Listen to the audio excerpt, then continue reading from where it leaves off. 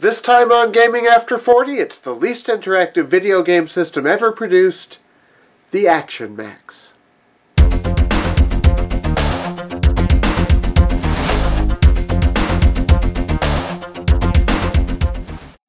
The Action Max console was produced in 1987 by Worlds of Wonder, creators of Teddy Ruxpin. The console isn't high-powered, it actually runs on 4C batteries, and requires a VCR to display the video. There's no direct connection between the Action Max and the VCR, just a sensor that we suction cup to the TV screen. And suction cup to the TV screen. Our $5 thrift store bundle includes 2 games to try out, Sonic Fury and 38 Ambush Alley. To get the most out of the experience, we're going to use a big old projection TV with surround sound. Anybody else? Yeah. And we're off. To make sure your TV is properly adjusted before playing. Seriously, kudos to any kid who was able to sit through the calibration instructions. Here we go. It's definitely the 80s.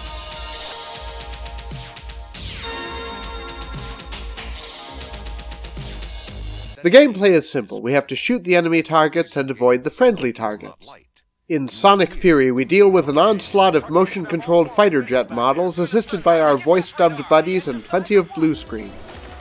Eventually, we chase the enemy bogeys away, and that's that. In 38 Ambush Alley, we're a rookie cop assisting a crazed officer lost in his own paranoid little world. His targeting choices are unorthodox. And, well...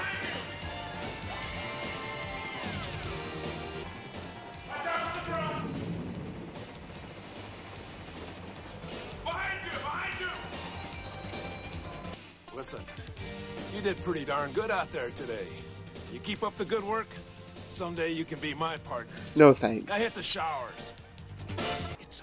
There were a number of titles produced for the Action Max during its short life, but the gameplay is always pretty much the same and lasts about 15 minutes.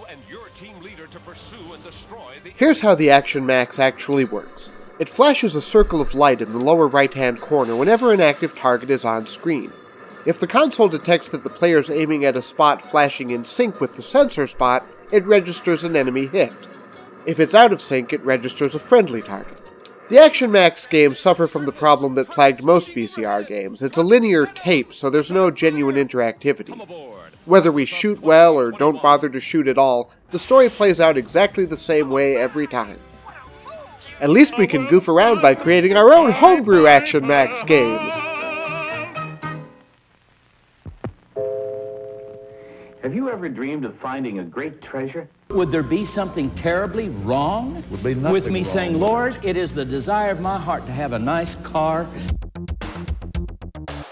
Final score? Action 0, Max 0. This has been the Gaming After 40 video podcast. Thanks for watching. Please vote for us on iTunes and check out our blog at www.gamingafter4040.com.